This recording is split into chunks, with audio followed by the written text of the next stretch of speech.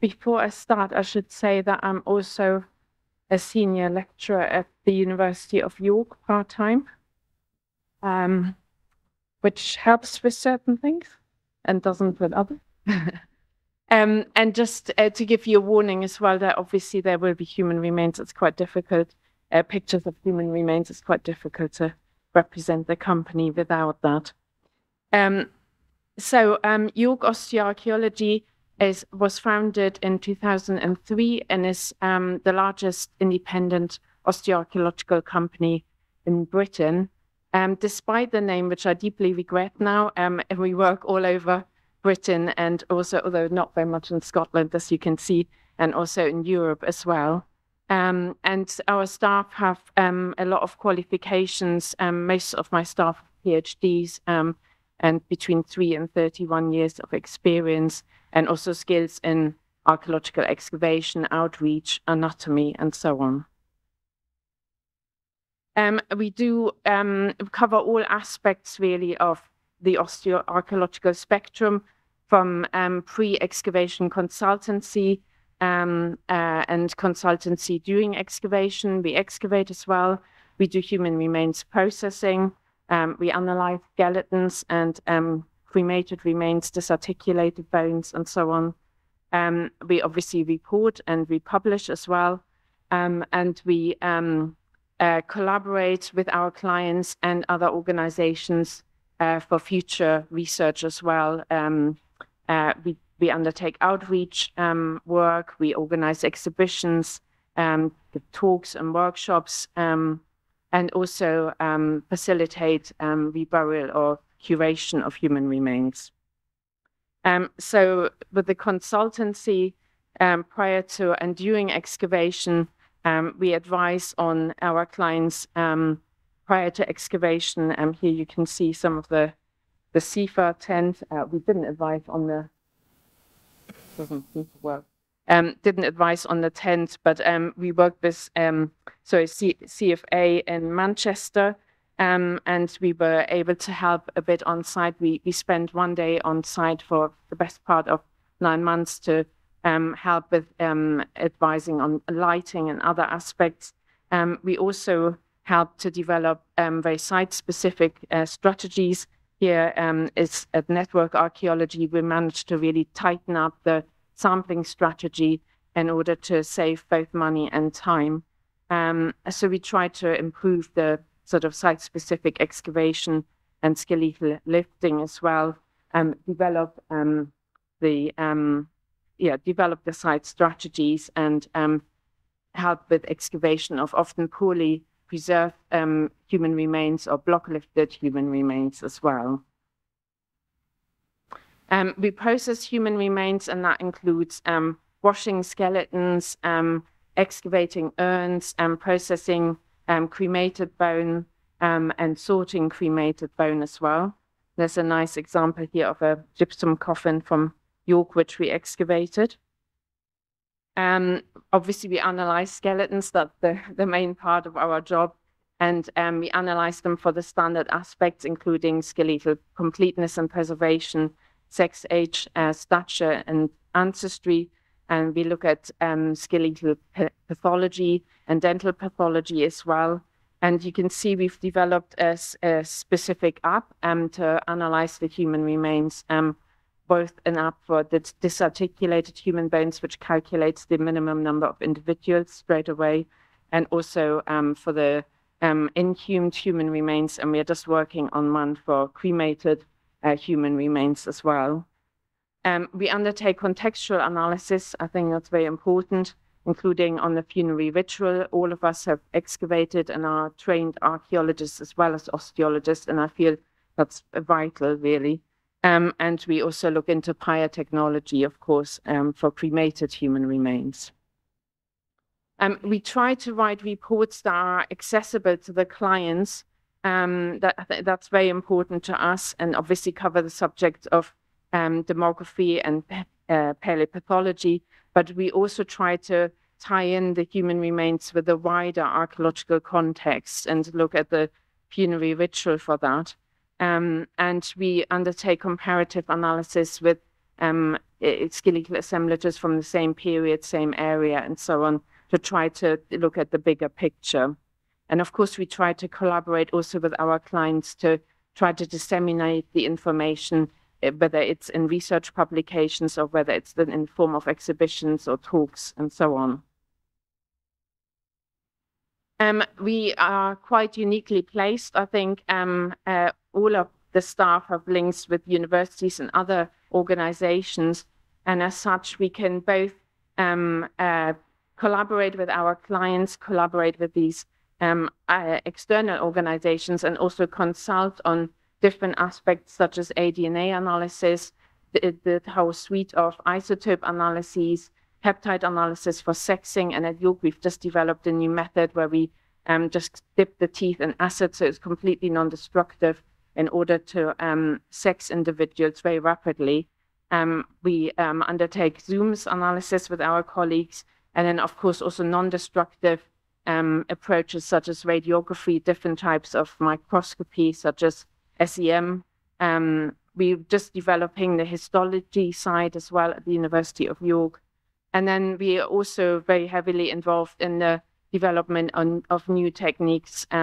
We are working with paleometabolomics at the moment, which is a big word, and it's also it's got a very wide approach. You can look at pollution, hormones, all sorts of aspects, lots of aspects that we haven't been able to investigate with conventional techniques or the sort of better known techniques. And we can advise our clients on all of these as well, and what should be used or could be used.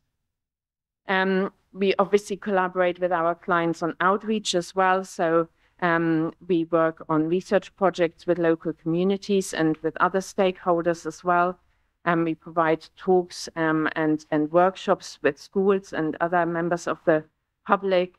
As I mentioned, exhibitions. In York, there are several exhibitions that we have contributed to. We give conference presentations. There's Paula Ponce, who's my colleague, who's here in the audience, talking about her research on Paget's disease. And we work obviously with the media as well. And then we facilitate and help with the other aspects after completion of the analysis of the human remains. We try to help with archiving human remains in museums or loan them to universities for research projects, or dispose them in accessible places where they might be studied by other researchers, and also help with reburial of human remains as well. And I just wanted to pick out two assemblages. Talking to clients and colleagues here yesterday, there were quite a few. I was almost undecided and wanted to add another one, but I just talk very briefly about two case studies that we've been involved with. One is the Lincoln Bypass, an 8th century cemetery, which was excavated with network archaeology, and we helped on site there as well for about 6 months. We were on site, and I'd like to add that we don't turn up on site and tell people what to do. We very much arrive on site and listen and work with our archaeological colleagues on site, and only when we've been there a while try to see what could be perhaps tightened up or made more efficient. For the Lincoln Bypass, we were on site and we analyzed the human remains. There were 755 Saxon skeletons, as well as 50 from other periods. So they were commercially analyzed, and we found that a large proportion of the individuals were children, and a lot of them had rickets and scurvy. There was also quite a lot of trauma, including weapon trauma there, and there were some possible non-Caucasian individuals as well. In collaboration with lots of different researchers and universities and other institutions, we undertook some further skeletal analysis, and that included vertebral measurements of skeletons in order to assess stress. We took cranial measurements and used forensic databases to assess ancestry. We also further investigated that using ADNA analysis and dietary isotope analysis. We're hoping we'll eventually manage to do some strontium and oxygen isotope analysis as well. as well to further investigate that, because there were some individuals there who were confirmed through DNA analysis to be non-European. We undertook sex analysis of the children, which has just opened so many avenues. We can see that boys often died at birth, where you can't really control or facilitate who will die and who will live, whereas the girls are dying in later childhood because they're the less favored gender, and they're dying in greater numbers. The diet was very interesting as well. We were looking at weaning. There were a lot of seasonal food shortages in this period. And then we are also analyzing this, and Paula is doing this with her students at York, looking at childhood stress assessment through radiography. We are looking at SEM to look at weapon trauma. And then we've also undertaken lots of literature reviews to look at the children further. So we've got 20 research projects ongoing on this assemblage, and this is all ongoing. So I just thought I'd mention another project which is completed at Fewston, which is a rural churchyard near Blubberhouses in North Yorkshire. It's post-medieval, and I was involved with the excavation there, and then we undertook the skeletal analysis, and we found that there were a lot of teenagers in this assemblage who were riddled with rickets, scurvy, and tuberculosis, not what you expect in rural North Yorkshire in the 19th century. And we then did a dietary isotope analysis, and we found that they weren't eating meat, but everybody else was eating meat. And then we undertook some strontium and oxygen isotope analysis and found that these teenagers came from inner city London, from Lambeth and Southwark. And then we undertook some historical research with the community and found, with the local community who still live in Fewston, and found that these were pauper apprentices who were taken from the workhouses, taken from the workhouses in London and exported to North Yorkshire to the silk and flax mills there, and were forced to labor there 14, 16 hours a day, and not surprisingly, were dying there. And the whole project, this was the most satisfying project I've ever been involved with, was so fantastic because the local community was involved with the excavation. No CS card needed in this case, luckily. They were involved with the analysis of the human remains, and we had descendants of our named skeletons who were analyzing or helped to analyze their ancestor skeletons. We had this wonderful hanging, a patchwork hanging, which the local community created, and there's one patch for each skeleton.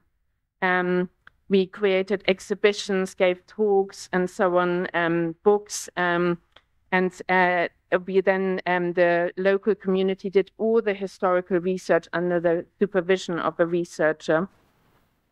And then at the funeral of the skeletons, the excavator dug the graves. The local community baked Victorian funeral biscuits and handed them out.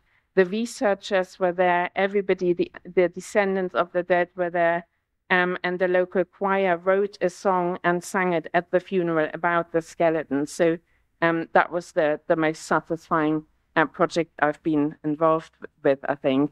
I'd just want to announce that we've just finally launched, after many issues, our new website this week. So if you are interested in any of the aspects we are working with, then please get in touch. And I'd obviously like to thank FAME very much for giving me this opportunity, and our fantastic clients and my team as well. Thank you.